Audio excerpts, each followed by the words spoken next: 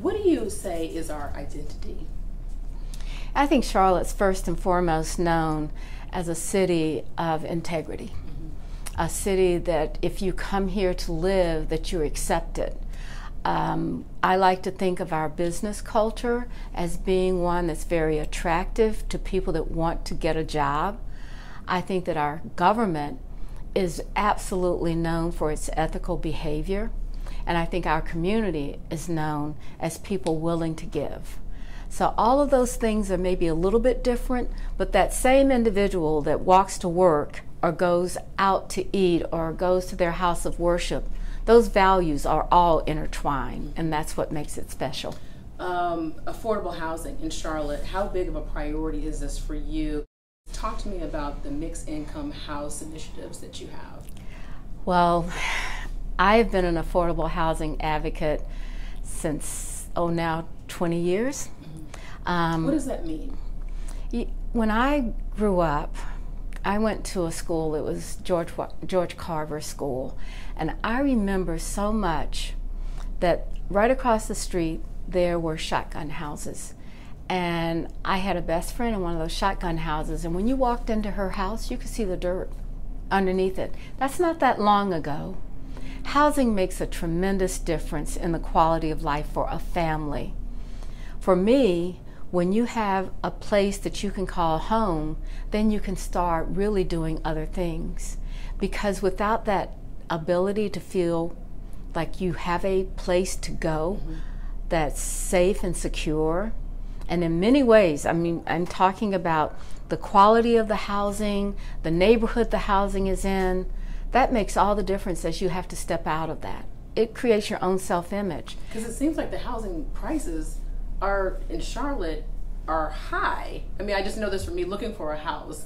Does that mean that there's more funding that goes in to be able to help people afford houses? Or this year we will have our second $50 million bond referendum. People come out and vote in November, but we've had over 70% of our community always vote for our housing bonds, and we've had housing bonds since the early 1990s.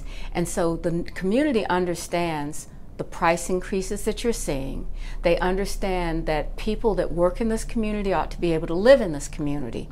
So they vote and support affordable housing. It's a #1 priority for the city, and it has been that for several years. What do you want people to know about your plans for transportation, infrastructure, and community safety? Because that is one of the big topics that I feel like you step foot in Charlotte and it's a conversation. I want people to understand that if we don't change the way that we move people around the city and create a mass transit system that works for people to go to work and go home in a reasonable amount of time, then we will have a real problem. We'll have code red days in the summer where you don't want your kids that have any kind of allergies to walk outside, asthma, healthcare. All of these things are related. So what I want people to know is that when we talk about transportation, we're actually talking about a convenience, something that really makes a difference for everyone. It impacts where you live, what kind of job you can get to, and mass transit definitely improves the quality of life for everyone in this community. Now, when you say mass transit, we're talking about the CATS, like the bus system? More than the bus system. We're talking about our bus system, our rail system, and at some point I hope that we'd be talking about different modes of using transit, whether or not it's like how do we make sure that people that have disabilities are able to have, ability to move around our city, how even our kids go to school, how the bus system works in the school system. Without adequate roads and adequate routes, we'll never be able to achieve these things that we want, which is continuing to grow in an orderly fashion, continuing to encourage people to not have to get into a car, that they can ride a mass transit system for the opportunities that they have for home and for work. We have essential workers that take the bus every day, and they have to take the bus. So we have to make sure that they have the ability to do that. But I also want to think about the person that's driving from Fort Mill, South Carolina. Do you want to sit in I-77 traffic forever? Or can you get on a bus, get your laptop out, really do some work, read a book, whatever you need to have to make your morning commute better, we can make that happen for our citizens and residents. So what can we look for now moving forward from you? What is your being mayor this time around mean for taxpayers? You know, the city of Charlotte is over 250 years old, and I want to have an impact, but I also recognize that the investments we make today really pay off later. So what I think about is how do we make it possible for the next generation to be successful as we have. The number one thing is to create opportunities. That means we have to have good paying jobs and to give people the opportunity to be trained for those jobs. I use it for an example, the new medical school, 10,000 new jobs, 5,000 of those jobs you have a 2-year degree. That makes a huge difference. If we can train everyone in our city to work at the medical school, they can go to Central Piedmont Community College, they can go to one of our wonderful universities.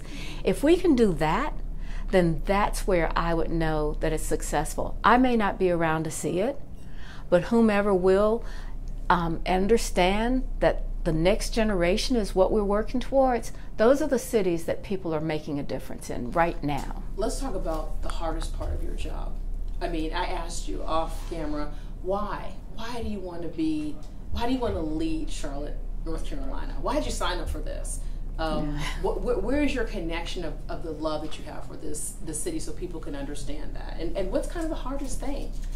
You know, I like to say I really love the city, and I love it in a tangible way. You have a sense of people can get things done here.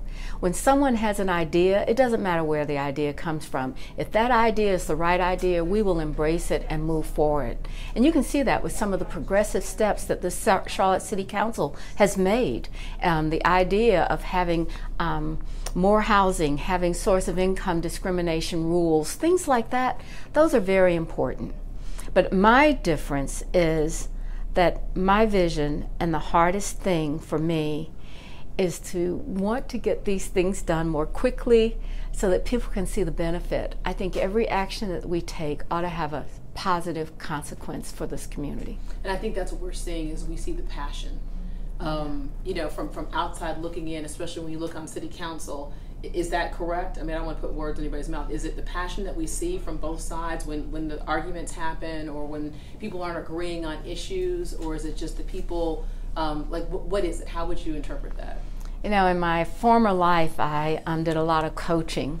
And one of the things that I remember most is always ask people more questions than you give them answers. And I think when you see a healthy debate, that is a good thing because people are trying to make something that happen that they understand. And questions are the best things that can ever happen. Being a good listener is also helpful. So what I believe is in the passion of the discussion, as long as it's respectful, then we ought to be having it. I grew up in Atlanta, Georgia, and Music Midtown was something as a young reporter that I covered. And there was some talk that Music Midtown could come here to Charlotte. Can you give me the backstory on that and kind of clear up the rumors about Music Midtown, and if you think that Charlotte would be able to handle that? You know, Charlotte can handle anything that we decide to do. That's one of the first things. But I also think you have to figure out what this community makes, what's special to this community. I don't want to be a copy person or copycat from Atlanta. I want us to think about what we can do. And I think our arts and cultural scene is really evolving right now. The way that we are talking about entertainment is different. The people that are coming into the city that want to be a part of this. Right now, I think we're more sports and entertainment, but I'd certainly like to see the day that both of those efforts and business lines are really strong.